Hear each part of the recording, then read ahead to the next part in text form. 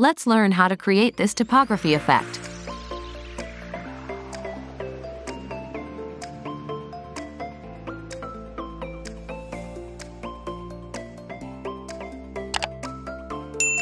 Let's get started. First, create a workspace.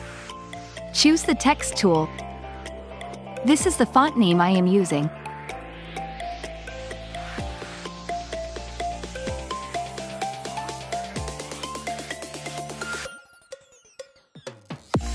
Go to File, Place Embedded and insert the image.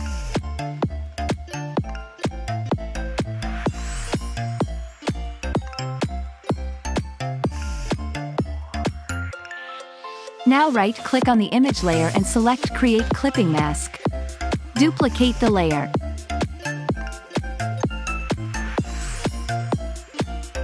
Select the brush tool. Now, use the hard round brush and follow these settings.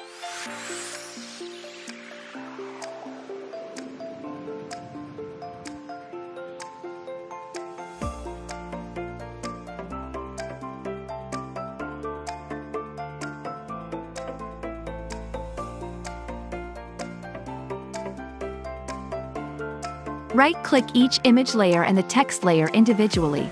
Then, select Blending option and follow the settings.